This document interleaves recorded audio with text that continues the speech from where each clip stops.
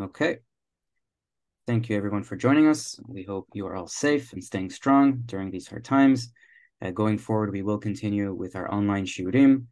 Our people are no strangers to persecution and hard times, and throughout it all, what traveled along with us was our holy Torah, our lidiat. Our Torah is our covenant and provides us with clarity and comfort in the hardest times. So may our studies be a merit for our nation. Tonight we are launching our member series titled Great Jewish Historians with J.J. Kimche. About our speaker, J.J. Kimche is a PhD candidate in the field of modern religious philosophy at Harvard University, where he specializes in the intersection between modern European philosophy and post-Enlightenment Jewish thought. His academic essays and translations have been published in both academic and popular venues. J.J. received his undergraduate education at Shalem College, Jerusalem, where he double majored in Western philosophy and Jewish thought. Prior to that, he spent 2 years learning in Yeshivat Har Etzion and completed his military service in the 101st Division of the IDF's Troopers Brigade. Born into a family of renowned British rabbis and educators, J.J. has been intensely involved in Jewish education for the past 12 years. J.J. currently serves as the Orthodox educator at MIT Hillel, and I will add that he had a wonderful essay in the Wall Street Journal, I believe, or New York Times, and also was on national TV, and really put on a good showed them. So thank you for standing up for us. And with that, thank you everyone for being here and for anyone who's going to be watching afterwards. And with that, the floor is yours. Thank you very much. And thank you to the Xabura for having me back. I'd like to echo what was said just now regarding that everything we learn and everything that we do in these times should be directed towards the, towards those who have been, the recovery of those who've been injured, and towards the safety and security of our brothers and sisters in Israel, and to the success of Tzahal and their operations. Regarding our topic for today and for the next few lectures in a row, and so we have a 2-part lecture course. We have 3 lectures now in October 2023, and hopefully 3 more lectures in 2024, surrounding a subject that I find fascinating and one of the most interesting parts of studying history. And it's a field that has been emerging for the last couple of decades, but really it's something which there's a lot more work to be done, especially in the Jewish sphere, and more books and more articles have been published, which is a field that I like to call the history of history, and which is the topic of how history is recorded, by whom it is recorded, to which purposes it is recorded, and the governing assumptions of those recording it. Okay, and a little bit of background to this. I'm going to give a bit of general background in terms of studying historiography, and then the Jewish background, and then we're going to jump into our figure for today. And so it goes as follows. There was a time in the 19th century, during the heyday of, let's say, European academia, in which history was considered what they call a Wissenschaft, a science, something which was undertaken by scientists, something impartial, objective, something that the historian was to study documents and in an as detached and as impartial manner as possible, lay out the facts in front of the reader. And one of the senior practitioners was a man called Leopold von Ranke of the 19th century Germanic Academy, and he had a famous line which was quoted and requoted in many introductions to many books on the subject. That he said that historians have to try and convey to their reader, and I believe this was the phrase "wie es eigentlich gewesen sich," which means that which really happened, or that which truly happened. Okay, and that was the goal of scientific, objective, impartial history in the 19th century. However, in the mid-20th and late 20th century, the scene changed quite considerably, because of the realization that there is no real such thing as pure objectivity, and that the historian sitting down to write history doesn't give something like an objective account, but rather the historian, usually himself, at least until now, the historian themselves are part of the process. Right? The historians aren't quite like scientists. They're not studying something like theoretical physics. Rather, they are somewhere in between a scientist and, let's say, a novelist or a journalist, in the sense that they are crafting a story. And the way in which they craft the story and the tools through which they craft the story is actually very important to how the story eventually gets told, right? And I think a good metaphor in a way for how history is often conducted is if you think of a court of law. Right, so you have a court of law, and a certain person is accused of having done a certain thing, let's say committing a murder or whatever it is, and so you have the fact presented to the court, and then you have the 2 lawyers of each side. You have the counsel of the defense, and you have the prosecution. Both of them will try and spin a story based on the same set of facts to the jury in order to convince the jury to decide one thing or another, right? And of course, there is a range of historians. Not all historians are so blatantly ideologically, skewed in one direction or other. But nonetheless, it has come to be realized that the person writing and collating and recording and crafting the story has an essential role to play in how the story is being told. Okay, and that's the basis for being interested in the history of history. Who writes history? So there are a few questions whenever reading a work of history. There are a few questions which should be on the mind of any individual, any reader, which goes as follows. So firstly, who is the historian? Okay, who is writing the history? What were his circumstances? When did he live? What were his experiences? What was his background, his education? A profile of the historian themselves. On what did the historian focus? Okay, there's another fascinating question, because the focus of historians has actually undergone precipitous shifts in the last few decades. Did the historian focus on kings and their wars? Did they focus on a social history, an economic history, an intellectual history? What was the history that was being told? What is the story that is being told here? Okay, so that's another important question. For whom did he write? This is a very important question we're going to get to today when we discuss Josephus, because some historians have specific audiences or specific clients in mind. That's very important, and their history cannot be understood unless you have that in mind. Another question is, how careful was the historian? On what did they base themselves? Did they show their working? Did they say which sources they have? Did they copy down the sources carefully and punctiliously, or did they just paraphrase? Did they make stuff up? Did they, what kind of liberties did each historian take? And finally, what were the governing assumptions, ideological assumptions, methodological assumptions that each historian had? Now, these are questions that one must have when reading any history of anyone, from the ancient Greeks, Herodotus and Thucydides, all the way until today. These are a set of questions which should interest and accompany any reader or writer. This becomes a little bit more complicated, a little bit more precipitous when one dives into Jewish history, for the simple reason that Jewish history, for a few reasons. Firstly, is because the time and manner in which Jewish history was written is very unusual and very much unlike any or the recording of history for many other nations. Let me explain what I mean. The Bible, the Hebrew Bible, there is a big argument to what extent it is history, to what extent it is supposed to be conceived of as history, and which books of the Bible are sort of, let's say, historically focused and oriented, and which ones are, say, ethical stories or works of wisdom or anything else. There's a big genre question about the main textual foundation of the Jewish religion, namely the Hebrew Bible. There are similar questions that face the rabbinic canon, right? Those who confront, all the stories and everything that's written in Shas and the Midrashim, the same question arises: to what extent are these supposed to be historical? It's very unclear. And in fact, this is actually a very important point, is that within the Bible, you have at least the basics of storytelling are, let's say, respected, right? There's, in general, in most books, there is some kind of linear chronology respected. Whereas, for example, when you study rabbinic literature, it is absolutely not the case. You can find, in various midrashim, a person who lived in one century suddenly appeared in another century altogether, right? Pinchas was Eliyahu. Really? In the rabbinic way of storytelling, the answer is yes, that's exactly how it was, right? So you have the rabbinic, and you have figures like Josephus and other figures in the classical Jewish, in the classical period of Jewish history. And then you have centuries and centuries of near silence from Jewish historiographers. Okay, this is a key point which we're going to address more when we get to the modern period, hopefully in the next part of our series. But this is something very important, that from the death of Josephus in about 100 of the year 100 of the Common Era, there's very little Jewish historical writing, almost none, until you get to roughly the 16th century and the beginning of modernity. And even then, you have Azari Darasi, one or two other relatively minor figures. And until you get to the 19th century and the rise of Jewish modernity and the rise of as I spoke of before, the sort of lionization of history within the European academia and Jewish historians' participation in this. Until that point, for about 1800 years, you have almost nothing within Jewish history. And since 1800 since the 1830s or 40s until today, you have an explosion in Jewish history. In fact, today, history is called by a famous historian, Yosef Chaim Yerushalmi, the faith of fallen Jews, right? And there is something to that today. We'll speak about him in a moment, where many Jews today who are not really connected to the Jewish religion or to the Jewish national project will often seize upon Jewish history and figures within Jewish history as a core part of their own Jewish identity. And this is very important. there is sometimes the case when it comes to an academic discussion, which I just mentioned, the sort of history of history. In this case as well, there's one book, a book which stands at the very center of this question when it comes to Jewish historiography. I'm going to hold it up.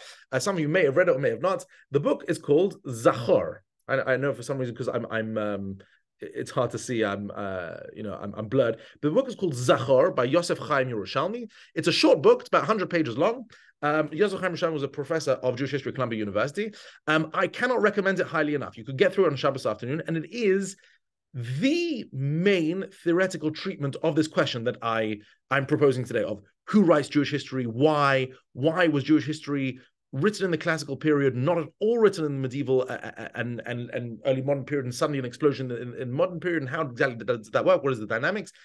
And the Jewish academic world today is divided between those who are very much fans of Yerushalmi's thesis on the subject, and those who very much oppose his thesis on the subject. And I don't really have time at all to get into it entirely. I will say very, very briefly, that one of the major planks of Yerushalmi's thesis is that Jews shifted from history to memory after the destruction of the second Beit Mikdash, the second temple, because they felt that they already had all the lessons of history. Okay, and basically his thesis is that the Bible and the Tanakh and Chazal essentially have a theory of what history is. History is, at least for the Jewish people, is that if they do well, then God will protect them and they'll be safe and they'll be on the land. And if they sin, God will expel them from the land and cause them terrible troubles until they repent, and God will return them to the land. There's kind of this historical model, as it were. And everything else that happens in history from that point onwards was seen by the rabbinic, intellectual elite as merely a variation on the same theme, right? So you have crusades, you have pogroms, you have inquisitions, you have whatever else. This is merely a reiteration of a very well-trodden theme, and therefore, why is it necessary to go into the detail, right? Jews essentially stopped recording their history for at least 1,600 years, maybe even about 1,800 years, precisely because they believed it. And according to Yerushalmi, and again, read the book. It's 100 pages long, and it's incredibly thought-provoking, packs an enormous punch. And according to Yerushalmi, the act of resurrecting Jewish history is part of the modern rebellion against the Jewish religion. Okay, and this is very important to know. In other words, the fact that we're returning to history, rejecting this cycle, is part and parcel of the rejection of many elements of, let's say, the classical Jewish religion, which included Zionism, of course, because Zionism was a return to history. It's a return to, no, we're actually going to sort out our problems in the here and now, and not just rely on, God to redeem us when he thinks that our sins, that we've repented, etc., etc. Again, a complex thesis. I haven't done it nearly justice here, but it's very important to note that it's a very interesting and thought-provoking thesis by Yerushalmi. Buy the book or get the book, read it. And of course, again, many have disagreed, many have agreed, but this is something very much worthwhile to think about. Now, and having said that, you will now understand why this series that hopefully we will be doing through the Chabura, the first 3 lectures will be on pre-modern historians. So I'm going to do Josephus today, and then Avram ibn Dawood or Ra'avad Harishon and Azariah Dorasi. These were 3 great historians pre-modern period. And then we're going to jump to the 19th century. We'll do Heinrich Gretz, Shimon Dubnov, and Gershom Shalom. These were 3 major historians of the periods where scientific, or let's say academic history, had come into existence, and that was something the Jews were suddenly doing again. And this is really a very sharp break in between these two periods, and that's why I've divided it into 2. Okay, so much for introductions. And again, I apologize for 15 minutes of introduction. Now we're going to go through the life and thought of life and writings, a little bit of Josephus. Again, relatively surface level, because we have about 40 minutes or so. I intend to spend about 40 minutes, 45 minutes talking about Josephus, and then open up for questions. Anyone who wants to ask me anything, again, I will do my best. But the point is to talk about Josephus and his life and his times, but also to sort of start him as the opening framework for a history, history of Jewish history, essentially. Okay, so I'm now going to share my screen. Okay, actually, before I do, it's important to note the centrality of Josephus, okay, the importance of Josephus, because in many ways, Josephus is the major source for Jewish life during the mid to late Second Temple period. In fact, the late Second Temple period. Okay, and firstly, in terms of him describing his own life, he, as we'll see, he wrote an awful lot, and what he wrote is very important. But in many of the things that we're talking about, we don't have other sources for it, right? So I'll just give you a quick example. Everything that you heard, that any of you might know about the Pharisees, the Sadducees, the Essenes, for instance, and all that, that comes more or less entirely from Josephus. Okay, we know, in the Talmudic Mishnaic writings, you have references occasionally to Tzedukim and Pirushim and a tiny bit, but any information about what they believed, what they practiced, who they were, where they were, all comes from Josephus. And then the important question is, and we'll discuss this in a moment, how reliable is Josephus? And when it comes to describing the second revolt and the period of Herod and the period of all the Maccabees, how reliable is he? Because so much of the period we only really have Josephus to rely upon. And this is, again, a big problem at the heart of Jewish historiography, because you want to ask a question about the Second Temple period, classical Jewish period. Well, Josephus says X. Okay. Good. Is that good enough? Do we trust that? Okay. And we're going to touch on that a little bit today. So I'm going to share my screen. Second. Minimize that. And okay, so let's talk a little bit about, yeah, good, okay, fine. We'll talk about a little about Josephus now. Yes. So very, very briefly, I'm going to go into Josephus' life more fully, but the things that everyone knows about Josephus, he was a leader of a commander of some part of the Jewish revolt, the revolt between the year 66 and 73 CE, the Jewish revolt against the Romans. He later was adopted by the imperial family. He moved to Rome, wrote an enormous amount, and we're going to go through those. And he was, again, as I said, one of the most important sources for Jewish life and culture in the ancient period. And now there are a few very important questions that I want to add. So, for example, was Josephus correct, right? So I gave the example before of the Sadducees, the Pharisees, and the various sects. And I'll just give you a very brief example. So Josephus claimed, for instance, that the Pharisees, the Pirushim, who were the forerunners of the Chachamim, forerunners of Chazal, that's a little bit complicated, but for a very sort of broad definition, that's accurate. He claimed, for instance, that the Pharisees, who he was a part of for much of his life, were very popular among the common people, right? The Tzedukim, the Sadducees, their sort of main enemies, were really this kind of temple-centered elite. And the Pharisees were much more popular in the in the rural areas and among the common people. And the Essenes were, living in these caves in the desert and really were not in touch with the common people at all. And that's really how Josephus sort of portrayed the scene at this time. And the question is, was he correct? In other words, was he just trying to self-flatter? Was he trying to portray his own sect, i.e. the Pharisees, as having popular support because that's what he wanted his readers to believe? Or is he actually accurate? And the truth is, as of yet, it's very, very difficult to confirm this or deny this. Again, Josephus is our principal source on the issue. Another very important issue is, did he tell the truth about his own life and career? Okay, I'm going to get to this because Josephus wrote an awful lot about himself. In fact, himself was probably his favorite subject. And he wrote extensively about himself in the Jewish War and about himself in his own autobiography. And the question then becomes, okay, to what extent can we trust him? Because as we'll see, he had, firstly, enormous pressures on him from every side, and B, he was, he obviously wanted to portray himself in the best light possible. And to what extent can we believe what he says? To what extent can we not believe? So these are all interesting questions. And finally, how did he present the Jewish people and the Jewish religion? Again, I want to remind you that he's writing, all the writings that he does takes place while he's living in Rome, after the destruction of the Second Temple, and among a Gentile population who are very, very mixed feelings about the Jews. In fact, many of them hated hated Judaism, hated Jewry. And then the question is, okay, so how did Josephus try and portray his own people and his own religion? And then I guess the final question, which we'll get to right at the end, was Josephus a good Jew? Which is also a very good question. And how should we come to understand Josephus? Okay, and we're going to talk a lot about Josephus' biography today, because unlike many of the later historians, like Ibn Dawood, firstly, we know a lot about his biography, and secondly, his biography is very important. So Josephus, he was born to an elite priestly family in Jerusalem. This is actually quite important. He was born to a family of Kohanim, one of the family, I think, of Yehoyariv, or one of the 24 families of the Mishmarot, of these sort of I don't know, the Mishmarot of the Mikdash, and those who served in the Beit Mikdash. And apparently he grew up, he was quite precocious.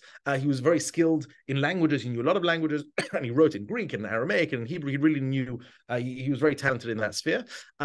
He claims to have tremendous knowledge of the Torah and of the sort of the oral law, and he portrays himself as being among the greatest in Jerusalem on that score.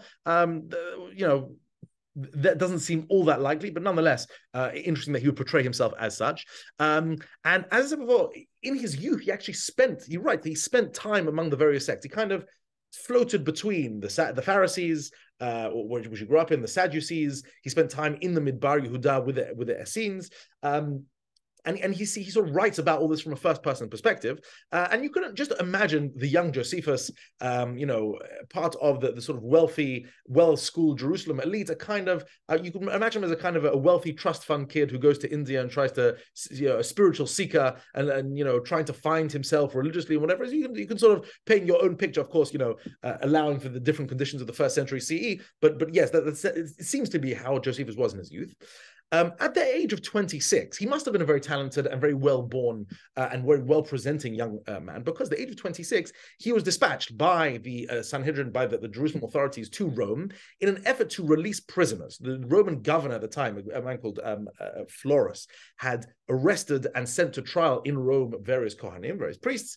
Those priests needed someone there to defend them, to present their case to the emperor. Josephus, at a very young age, was dispatched to Rome in an effort to release the prisoners. Now, what's interesting is Josephus stayed in Rome for 2 years. Okay, he stayed in Rome much longer than the actual trial itself. And this made a huge impression on him. He spent 2 years really at the heart of Rome, understanding their political system, understanding their language, understanding their culture, understanding their society, and really, in a way, he spent an enormous amount of time at the very heart of the enemy's culture, and he really understood them like probably very few other people in Judea understood them. And this is very important for understanding Josephus' life. And of course, during that time, he also would have understood diaspora Jewry very well, because again, you must remember, like a little bit like today, there were some significant differences between Judaism in Israel, which was very, let's say, temple-centric and temple-focused, and the kind of Judaism that you would find in Alexandria, which was perhaps best exemplified by the great homilies and philosophy of Philo and others, and Rome and other great Jewish centers abroad who obviously didn't have this kind of temple and therefore developed a little bit of a different kind of Judaism. And Josephus must have seen that kind of Judaism, and also that kind of Roman culture. Anyway, in the year 66 CE, everything changes because the Judeans rebel finally fully against the Romans, massacre the Jerusalem garrison of the Romans, and basically Rome, who one of the things the Roman Empire did was they always came back and avenged their or any sort of outlying province that misbehaved. So the Romans would send massive legions and absolutely decimate them. And so the year 66 to 67 was a time in which the Jews were expecting the Romans to come back any minute now, with enormous amounts of with huge forces and overwhelming power, and therefore they had to go and prepare for it. So this is even before the Romans come. The moderates, the moderates who were connected to the Jerusalem Sanhedrin was at this point of the rebellion still very much in charge, and the young Josephus was sent to the Galil to assume command of the forces. Now this is very odd. Josephus then was still very young, didn't really have a military experience, and also wasn't very welcome in the Galil, okay? There was constant infighting among Jewish groups. There was another man called Yochanan Migush Chalav, or John Giscala, who was claiming leadership then as well. And basically Josephus, even before the Romans stepped foot once in the land, had a terrible time trying to unify and organize the various forces, the rebel forces he had in the Galil, because many of them weren't loyal to him and weren't loyal to the sort of the leadership of the Sanhedrin, and rejected him. And basically, even before the Romans arrived, it was clear that the Jews were not in any kind of shape to stand up to the Romans. The Romans invade in 67 CE and actually target the Galil first. And the Jewish cities, as I say, were disunited, disorganized, and very quickly fell one after another. And the last stand at Yodfat, at Jotapata, that was the last stand in the northern region. And Josephus and 40 men flee into a cave.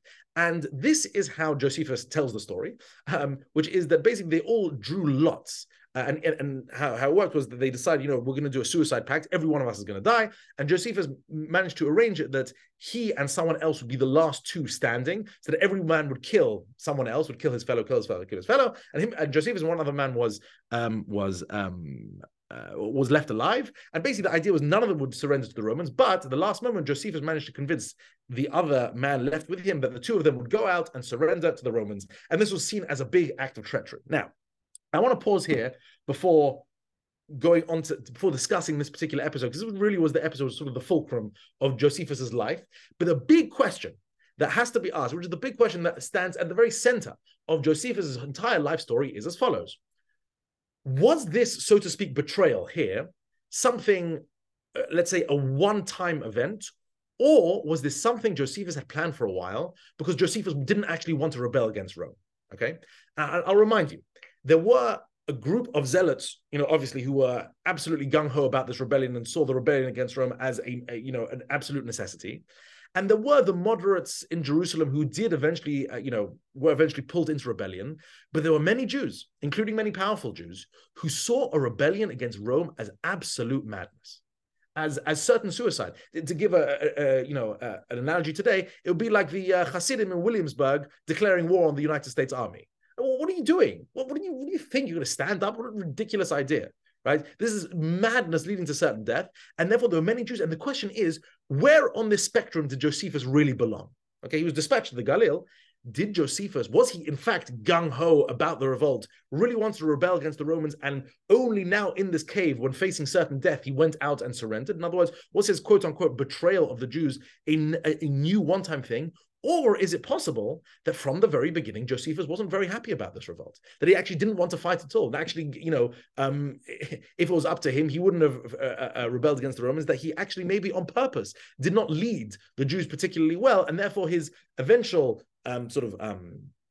eventual betrayal, his eventual going over to the Roman side was something not out of character at all, but actually very consistent with his upbringing, with his education, with spending 2 years in Rome, and with considering himself part of the Roman Empire, part of the sort of multicultural elite, rather than any kind of, force that wanted to rebel against Rome. These are questions that we don't know the answer to. And this is what historians speculate on today. Was Josephus really in the Jewish camp until the last minute, or really not much in the Jewish camp, and therefore, obviously, he was going to betray himself? Anyway, getting back to our story, Josephus is one of the only two to emerge alive. Now, he surrenders to the Romans, and he's taken to Vespasian, the Roman general. Probably on account of his rank, because he was a senior ranking officer. Now, this is the big curious moment. All the other Judean rebels, generally, were either killed or crucified, generally, or enslaved, sent back to Rome and enslaved. And Josephus wasn't. He was kept by Vespasian as a sort of an aide, a translator, a go-between between the Romans and the rebels, and generally was kept as a fairly useful officer within the Roman camp. And the question is why? Why did Josephus, why was he not killed or enslaved? Why instead did he become a quasi-Roman official during the time of this revolt? How did that happen? Now, Josephus himself tells a story. And the story is that Josephus goes to Vespasian and says, I have a prophecy. And the prophecy is that you will become emperor. Okay? Now, there was no reason for Vespasian or anyone else to think this is true.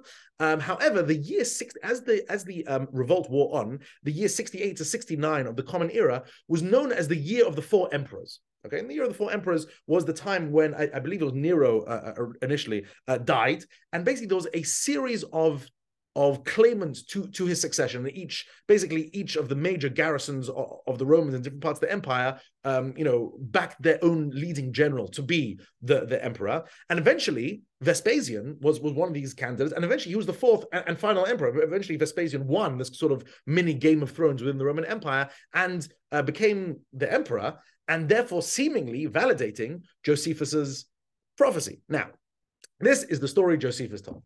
The question is any of this true, right? There are several reasons to ask this question. Firstly, is because some of you may have noted already that this story sounds an awful lot like another story.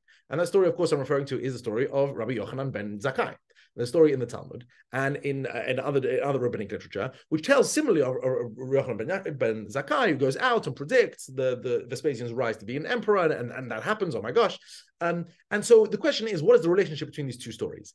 Did Josephus craft this story and later Chazal attribute this to Yochanan ben Zakkai? Was this a story about Rabbi Yochanan ben Zakkai that Josephus stole and attributed to himself?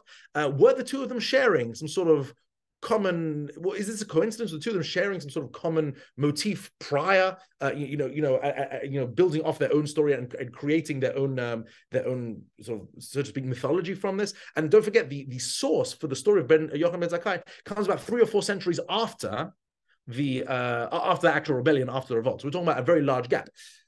Or could it be that it seems most likely, and again, I'm giving my own opinion here, but I think many historians believe this, it seems most likely that Josephus made up this story as a clever story, But really, that he made a fortunate sort of political gamble, that he managed to convince Vespasian and later Titus, who took over, the Vespasian's son who took over, of his usefulness, and managed to convince them that he was a useful go-between, that he knew everything, that he was able to help them in various ways, and therefore they saw him and made use of him, and his service to them was good enough that they kept him along. That seems to be most likely the story. Josephus, of course, wanted to craft something much more impressive sounding for himself.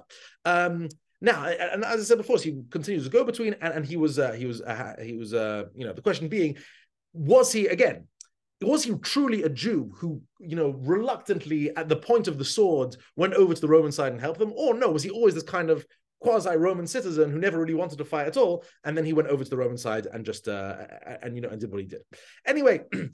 Obviously, as we all know, how the rebellion ends in absolutely terrible circumstances, hundreds of thousands killed, Jerusalem razed to the ground, the Beit HaMikdash destroyed, etc., etc., etc. And what happens is Josephus relocates to Rome. He is given a Roman citizenship. He receives a pension, a sort of lifetime pension from the house of the emperor, and that's why he adopted the name of the emperor's house. He became Josephus Flavius. He was Yosef ben Matityahu before. He was Josephus Flavius, and he became a kind of court writer, an imperially backed writer for the emperor's court. Noting that's very important that many of these courts had these sorts of scribes and historians in order to write things that flattered the royal court. Okay, this was quite de rigueur, and Josephus became one of those. He was apparently absolutely despised by Jews both in Rome and around the world. They wanted nothing to do with him. He wanted nothing to do with them. And until really modern times, until the 20th century, and this revision of Josephus, which I'll speak about a little bit later, he was seen as a major traitor, as someone who was absolutely, beyond the pale, and someone who, a turncoat of the worst kind. And now he's being reevaluated, and I'll talk a bit about that later. He wrote enormous amount. We're going to get to in the next few slides his various works and what they said and how they were constructed and their historical value, both ancient and modern history. And to Josephus, we owe an enormous amount, as I said before, enormous amount of information about the Second Temple period. And in terms of his personal life, we know he was married several times. So his first wife was killed in the siege. Some point during the rebellion. A second wife was given to him while he was working for the Romans, a third wife in Rome who left him, and I think there was a fourth wife somewhere towards the end of his life. And he has known at least 3 known surviving sons, and he died at about 100 CE, maybe slightly after. And that's essentially the life of Josephus al-Regel Achat. And again, a fascinating figure. So now we have his biography. So what about his writings? What about that which he put on paper? So he wrote a number of very important books. Now, the first one was the book called The Jewish War. The War of the Jews is often translated. And this was obviously an account of the rebellion. And a very, very important account. And again, I cannot stress this enough, which is that, actually, no, I'll talk about this when we get towards the end of this particular slide. So firstly, this is very important, is that actually all we have is the Greek version. We know that Josephus also wrote an Aramaic version of this account of the war for the Jews. And we've lost that. And all we have is the Greek version, which of course was written for the Romans, under the editorial direction of the Romans and for the benefit of the Romans, okay? And as I said before, when reading history, one has to take into account the various pressures that were being exerted on the historian. Well, in this case, the pressures are very, very clear, right? Which is that he could not possibly write an account which did anything other, or which sort of deviated from the quote-unquote the official Roman party line. Okay, so all we have is the Greek version. Maybe, hopefully, one day we'll have a sort of a Dead Sea Scroll-like discovery somewhere, and we'll discover a new version of the Aramaic version and see how Josephus told the story to the Jews. But right now, we don't have that. Now, what Josephus aims in writing the work? So, as I said already, to paint the emperor and his decisions in the best possible light. So, for instance, in this work, Josephus makes the very controversial claim that the Romans did not intend to burn down the Beit Mikdash, that this was an accident. This was something that Titus himself had warned against. He ordered not to do this, but then, some of the legionaries decided to do it anyway. And in the pitched frenzy of the battle, this happened. Now, of course, this runs completely contrary to the picture of Titus that is portrayed in the writings of Chazal. For instance, you read the Gemara, there are various Agadic passages that speak of Titus, the Titus HaRasha, and, the burning of the Beit Mikdash and the various, horrific things that were done there. And again, of course, the question becomes, whose account is more or less valuable? And again, the question remains open to this day. Now, a second and very important account, a very important reason for writing the Jewish War was to allow for reconciliation between Jews and Romans. Because don't forget, in the Roman Empire, there were still millions of Jews living. They were living in Rome, and they were living in Egypt and Alexandria, and they were living in various Greek islands. And it was very important for Josephus to point out that this war wasn't some sort of inherent, inevitable Kulturkampf between Jews and Rome. No, this was an accidental, unfortunate, end result of a political process. But actually, the Jews and Romans could live together and actually should live together, right? It was, its underlying message was a plea for sanity and a plea for coexistence between Jews and Romans. And finally, of course, to explain his own actions in a favorable light, right? And we'll get to a bit more of this later. And bottom line, that Josephus portrayed the war as the fault of a few zealots, right? That there was a minority of terrible Jews. Secret Kimche has very, very harsh words to say about the zealots. And, they were anti-Jewish and that, nothing to do with true Judaism, et cetera, and that they poisoned the minds and they assassinated people and they, incited the mob, et cetera. And that's why you have a war, but otherwise Jews are very peaceful and the Romans are very good. Josephus is very pro-Roman. He sees Roman administration of the empire as essentially just and essentially good. And he also sees Jews and Judaism as essentially ethical and essentially spiritual, and therefore tries to argue for a kind of synthesis between the two, and which he does, of course, also in his Antiquities, which we'll get to in a moment. Also, now here's something that Josephus walks a very delicate line in this book and in his autobiography, which is he can't portray himself completely as a Jewish, as a traitor to his own people, because that won't sit well with anyone, right? The Romans don't respect someone who's a traitor to their own people. He also has to portray himself as pro-Roman, but he also has to portray himself as a fairly competent military leader, right?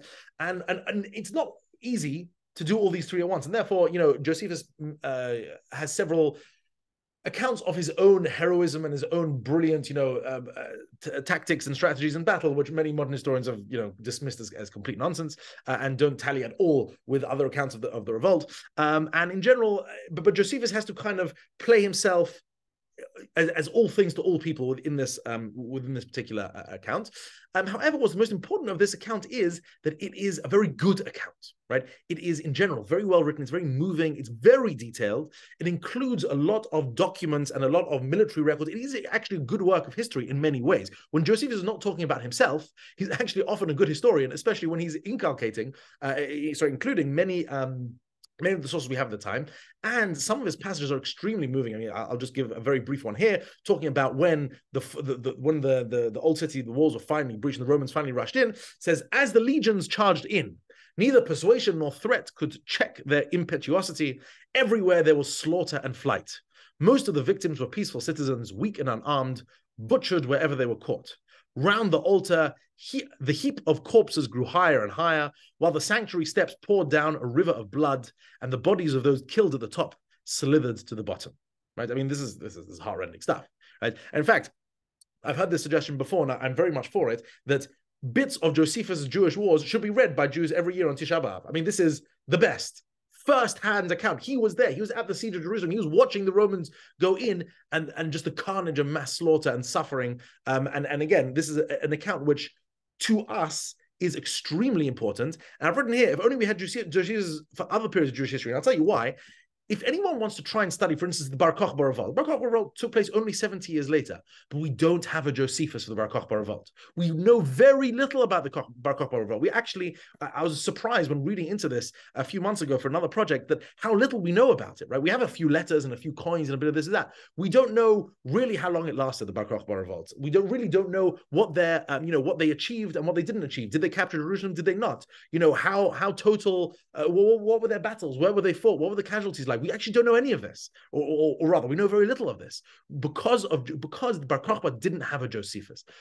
We are incredibly indebted to Josephus for the causes of the war, for the battles of the war, for this period of Jewish history. It is astonishing that we have a generally very vivid, moving, and largely accurate portrayal of what went on. So this is Josephus' first major accomplishment. The second major set of books, and this is an enormous set of books, a 20-volume set of books called the Antiquities of the Jews, okay, written by Josephus. And this is an account of the Jews, now from the creation of the world down to his own period. Now, this is very interesting because in the Roman world, there was this belief, there's this fascination with antiquity, right? This fascination with ancient Greece, fascination with ancient, other ancient tribes, and religious systems and tribal systems which go back to great antiquity. This was seen as very respectable in the eyes of the Romans, and Josephus sought to capitalize on it and basically provide something which I think has almost been unequaled in the history of Jewish history, which is a complete and total comprehensive Jewish history from the creation of the world down to his own day, including all the customs and including the practice, including the developments, and everything he got his hand on to prove to the Romans the antiquity and richness of the Jews. And this is very interesting because within Roman culture at the time, there was this odd tension between the tremendous anti-Semitism and anti-Judaism, which was rife among many Romans, but also a fascination with Jews. And in fact, there were many who converted to Judaism. In fact, the conversion to Judaism was such a problem within ancient Rome that at one point they actually banned it. They banned any, on the pain of death, I believe, any kind of missionary work or any kind of conversion work among the Jews because so many people were so interested in it, and they were fascinated by the idea of one God, fascinated by the idea of an afterlife and by the Messiah, and there were many elements of the Jewish religion. So Josephus, this was a work portraying Judaism in the best light. Now, it's a very interesting work for many ways. Now, the first 10 or so books, 10, 11 books, something like that, of the Antiquities is a recapitulation of the history of the Bible. Now, this is very interesting because you see here, firstly, a generally faithful recapitulation of the Bible. However, through Josephus' lens, again, Josephus as the kind of, I would say, Hellenized Jew, but a Jew who preferred the Judaism of Rome and Alexandria over the kind of Judaism of the Jerusalem temple, and therefore, Abraham was this great philosopher who discovered God, and Moses was this great political genius who forged a people, and certain accounts of, for example, the Egel HaZahav is completely missed out because Josephus, this clearly didn't reflect well in the Jews, so Josephus just missed it out. And the chronologies, for example, I'm sure people here are aware, there are chronological difficulties within the Hebrew Bible, or tensions between, let's say, the books of Melachim and the books of Divrei Hayamim, the books of Kings and Chronicles. So Josephus kind of papers this over, and he does a good job of synthesizing the two. And it's interesting because he clearly was aware of the differences that we have here. He also has certain midrashic readings and brings in his own traditions, as it were. And he also has, and I'm not an expert on this, but I've seen some literature on this, that Josephus did have also a slightly different halachic tradition than we see recorded in the writings of Chazal. And again, this is very interesting, very plausible, because of course, there must have been other traditions and other practices which were then part of the oral law, but which didn't quite weren't quite canonized in Shas as we know it today. And then there are a few books on the Persian and Ptolemaic eras, and these are not considered very good or very successful books in general. These Josephus did not have much to rely upon here.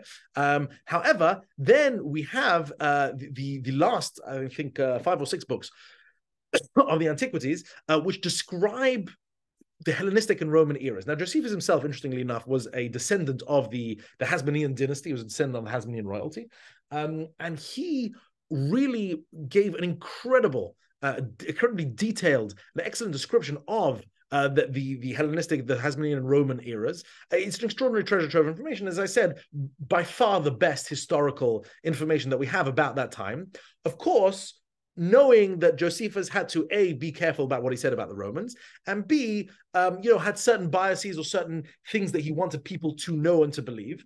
And again, that should be borne in mind. But nonetheless, reading the last few books of the Antiquities of the Jews is an extraordinary lesson in what late Second Temple Judaism was like, and also a very good description of the political turmoil that led to the revolt. Josephus was very interested in sort of outlining how this revolt, which he saw as like a terrible clash between the two civilizations that he loved, how this came to be. Right. He's also useful because Josephus quotes, verbatim and says so many documents and authors that we no longer have. In other words, Josephus is also a treasure trove of ancient writers who we otherwise would never heard of, and also ancient documents of, from Roman imperial, and just their archives, which of course have been lost many, many, many centuries ago. But because of Josephus, we still have them, and that is very useful to historians today. It also demonstrates the complex attitudes of Jews and Romans, as I said before. That again, some Jews saw the Romans in a very positive light. Some Jews didn't. So, and the various different sects and the moderate rebels and the extreme rebels and the various different types of zealotry and the various different types of Jews who took the Roman side. In fact, I should have mentioned this before, but many officials, both administrative officials and military officials in the Roman apparatus were Jews. Right, and some of them were even high-ranking Jews. In fact, one of the senior Roman commanders, if I recall correctly, during the revolt, was the nephew of Philo of Alexandria, I believe. A very important Alexandrian Jewish family. And so again, there's a very complex array of tensions of views from the Romans to the Jews and the Jews to the Romans, and Josephus captures this very well. He also has a couple of other works, which I'm going to mention only very, very briefly here, which is, number one, his autobiography, much of it just the defense of his own record in the war, reiterating that he was a Jewish patriot and was a good general, but also was pro-Roman and all the things I mentioned above. And also he wrote another 2-volume work called Against Appian. And that's also a very interesting work because apparently there was this Roman writer called Appian who, and others, he quotes many others, who regurgitated various anti-Semitic libels or conspiracies, including cannibalism and human sacrifice and other such things against the Jews. And Josephus basically countering this and explaining why, in his eyes, Judaism is a sort of superior ethical system and superior political system, et cetera, et cetera. And again, it's a defense of the Jews. So in sum, I'll reiterate some of the things I've been saying till now. The first is that Josephus is crucial because we rely upon him. Okay, as this picture in the top right corner, Josephus wrote an awful lot, 20-volume or 20-part work of the Antiquities, the War of the Jews against Appian. These are incredibly valuable, and also, we simply don't have other evidence for a lot of the things that Josephus writes, and therefore Josephus is the gold standard. That's just what we have. Okay. He also, funnily enough, a lot of Josephus' work survived because of a later interpolation. Okay. In one little, it's weird. There's one tiny paragraph in the Antiquities, about 4 or 5 sentences long, something like that, in which Josephus is, at least as we have it today, is recorded to write, and in during all this time, in let's say the 20s or 30s of the Common Era, there was an extraordinary man who rose, a great teacher and a great prophet called Jesus, and they took him to be the Son of God, and he was crucified, and then he rose from the dead to his followers, and basically something like that. Now, universally today, this is seen as a later interpolation by Christian writers. So at some point in the 2nd or 3rd century, some Christian scribe who was copying down Josephus' work decided to put this in. And on the one hand, this is, of course, an act of great desecration, as it were, on a great historical work. But on the other hand, this ensured its survival, because that meant that the church fathers and others were interested in Josephus' work. The Jews were not interested in Josephus' work. The Jews rejected Josephus and hated Josephus, and only very few among the Jewish intellectual elite had heard or ever read Josephus until the modern time. But the Christians kept him, again, largely because of this tiny paragraph that's almost certainly not written by Josephus, that was written in the Antiquities about Jesus. Okay. So he wrote a huge amount, and again, a lot of it cannot be verified, but some of it is verifiable, and it does tally with modern archaeology and does tally with some of the discoveries made in the modern period, and therefore Josephus is seen as generally a fairly good source of information. He was also, as I say, reasonably good as a historian. As I said before, quotes a lot of other first-person recollections, state records, military records, other writers of the time. His books often resemble kind of grand collation of other sources, which, again, is the practice generally of a good historian, or at least a discerning historian who knows, firstly, how to give credit where credit's due, but also the fact that he doesn't know everything and has to rely on the works of others and wants to try and get it right. And there was one, I can't remember where I heard this, but in one lecture I once heard about Josephus, it says that Josephus is at his best when relying on others, right? In other words, Josephus is the best, does his best historical work when he says, and I found this account, and I know about this record, and here, look at this list. And that's Josephus at his very best. He had some weaknesses. As I mentioned before, the books, I can't remember exactly which books of the Antiquities it is that deal with the Persian and early Hellenistic period, but those are generally seen as Josephus's weak point, and he mixes up the chronology, something terrible there, and you know, basically seems to falsify, or not falsify, seems to essentially make up certain parts of the historical record, and you know, the sources he relied upon seem to be very unreliable, and so again, he's obviously not anything like a perfect or you know, scientific historian, and definitely had his weak points.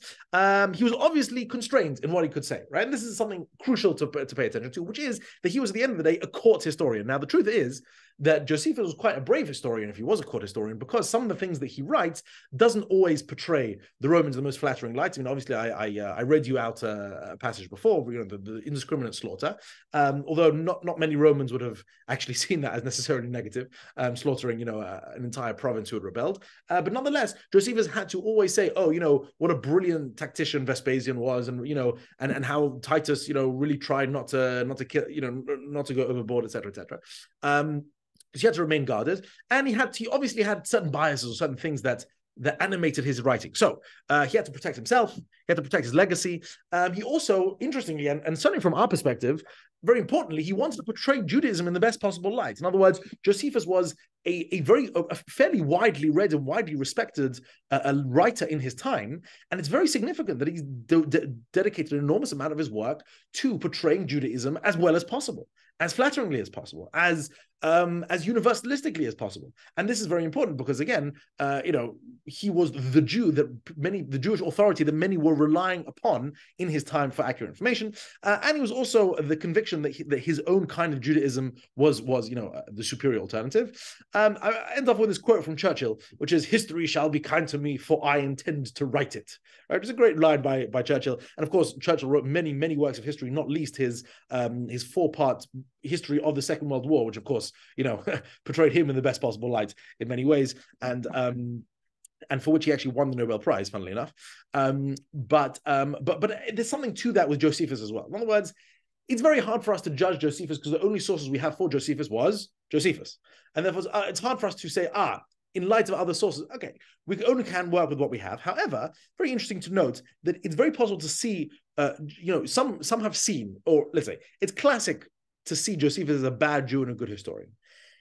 And both of those are up for debate, because he was, on the one hand, a bad Jew in the sense that you could see him as a traitor to the cause of the rebellion, and, you know, someone who lived in luxury in Rome while the Jerusalem burned, and that sort of thing. However, if Josephus really did see the revolt as an act of madness, if he really didn't think that this was going to bring anything other than absolute terrible catastrophe and carnage on the Jewish people, maybe he saw it as his moral duty not to be, or you know, maybe he was always very reluctant to play his part in the revolt. And as a historian, maybe he had weaknesses in his ability as a historian, but much of it was devoted to, as I said before, to painting Judaism, Jewish practice, Jewish history in a very positive and very palatable light for his Roman audience. And therefore, we can say, as Jews living 2,000 years later, maybe he wasn't such a bad Jew after all. Maybe actually he was an important Jew. Maybe he was a Jew, you know, who saved Jews a tremendous amount of, let's say, bad reputation, and of course provided us with absolutely unparalleled historical information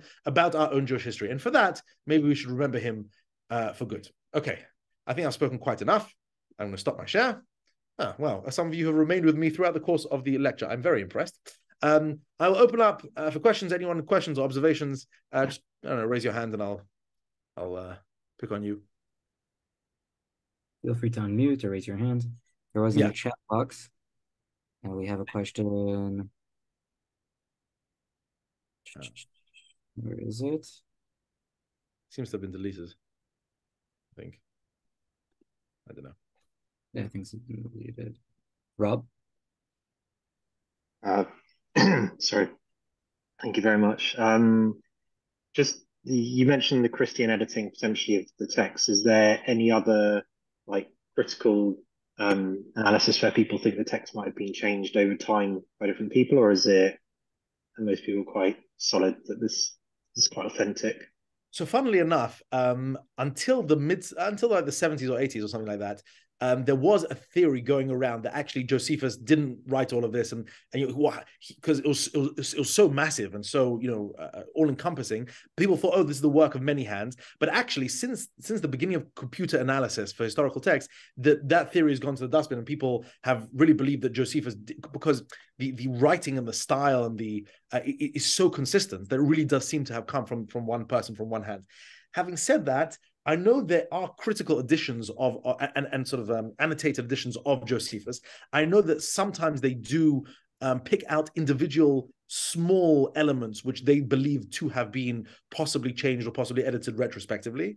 But in general, it's seen as one coherent body of text. Apart from this, which is one of the reasons this is seen as such an obvious later interpolation, is mainly because it seems to endorse the notion of Jesus being the Messiah and the Son of God.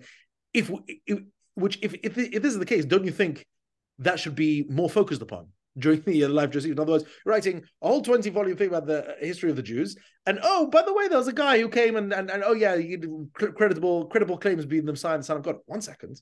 Why didn't Josephus then write at least one of the 4 Gospels? We can have a 5th Gospel called Josephus, all about the life of Jesus, because that should be a huge portion, right? And so that's obviously one of the reasons why it seemed to be a later interpolation, and also because Christian scribes would do this, would amend later texts. In terms of other significant interpolations, I'm not aware, but I haven't heard or read, but I can't say for sure. I have a question in the chat box. If one is to start studying Josephus, where should one start? The War of the Jews. Definitely. Firstly, it's much shorter, and secondly, it tugs at the heartstrings a lot more, and it's written more in a more thrilling manner. Antiquities can get a bit boring, especially because you know so much of the biblical history. So I'd say get the War of the Jews and read it, and you'll see again. And it's funny because it's actually not so hard for the modern, even someone who doesn't read that much history, to read a book like this and see the parts where Josephus is being like a really good punctilious historian, and see the other parts where you're like, okay, maybe he's flattering himself a bit too much, or maybe he's that doesn't sound so credible. I'm not sure about that. And it's an interesting exercise to undertake. Avi. Firstly, thank you. Excellent.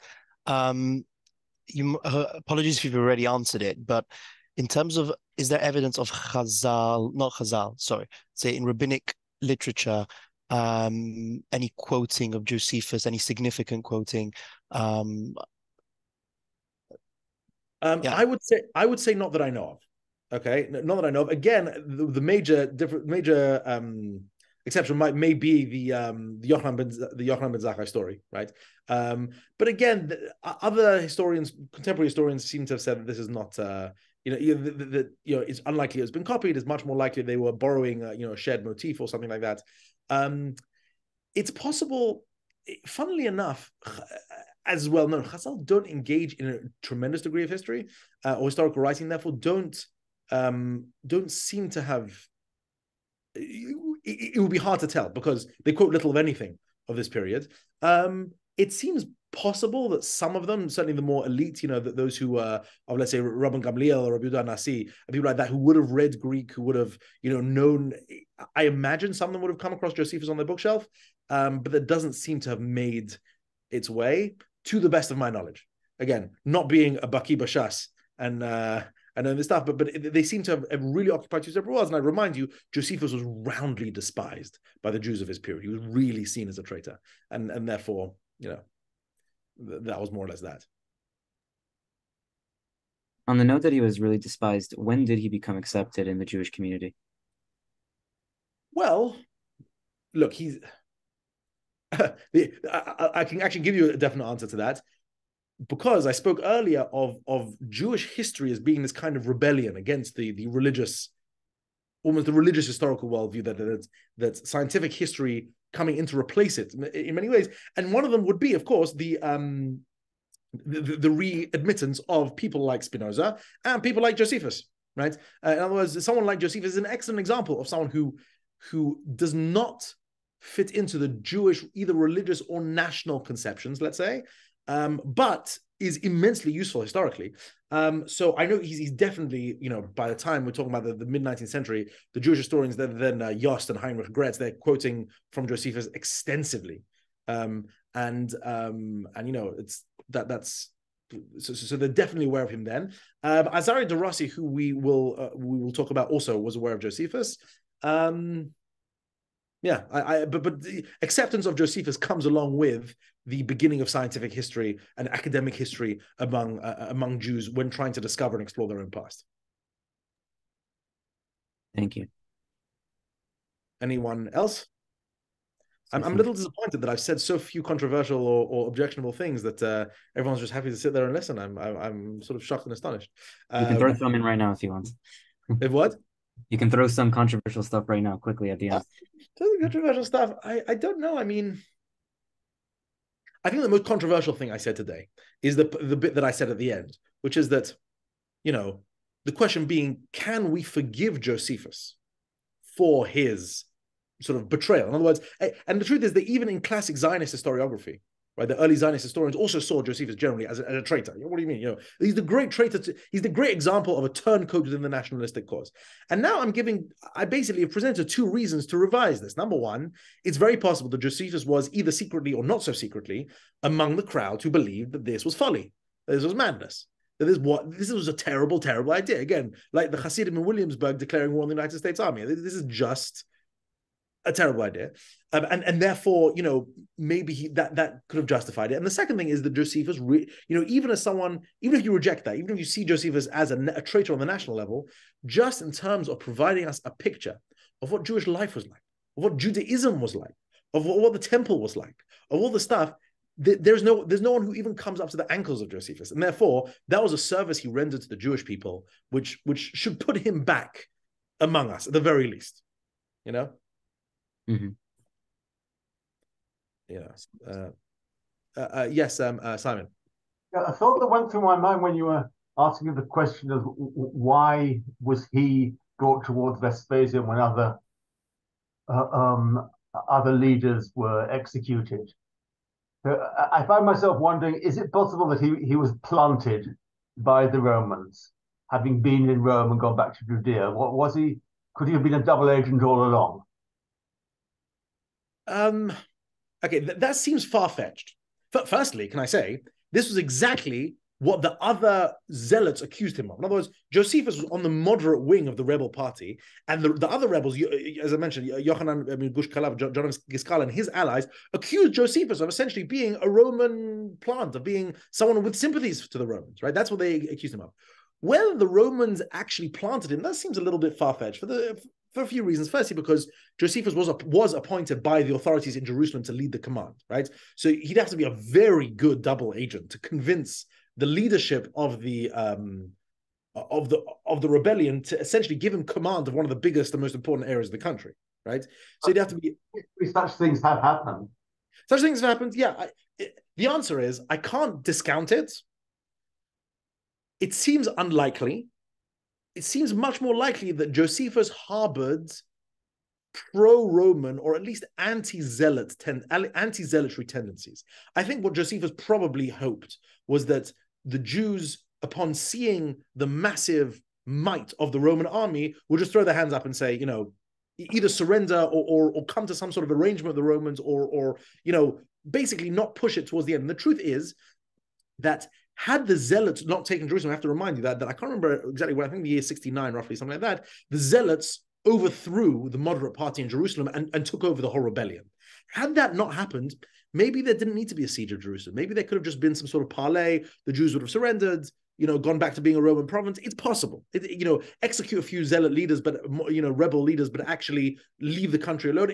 It didn't need to end as it ended. And I think Josephus may have hoped that something like that would happen. And you know what? Honestly, it's easy to say 2,000 years later and judge in hindsight, because obviously hindsight's 2020. But maybe that would have been a good thing. Maybe we're talking about, according to Josephus, over 1.1 million were killed. We're talking about a real Holocaust in Israel. Maybe that should have been avoided. Maybe a surrender to the Romans would have actually been preferable. We'd still have a Bet Mikdash, and we'd still have, it's possible to live under the Romans. The Jews lived under the Romans for a whole century before the rebellion. what, so maybe Josephus's sympathies would have, in the long run, been better for the Jews. Who knows? Yeah. This is anyway. Okay, so I think we'll close up the night we'll close up the shoot. Fantastic. Thank you very much. This has been a pleasure. And so the same time next week, we're going to be jumping into the medieval period, and we're going to be discussing Avraham ibn Daud, who was, again, he's the best example of a Jewish medieval historian, even though he didn't write that much history. And we're going to discuss why the medieval Jews didn't write history and the general attitudes towards history. So we'll discuss some of that too. Amazing. Very excited. Thank you so much, everyone, for coming up. Stay safe. Thank you. All the best. Thank you very much. Thank you very much.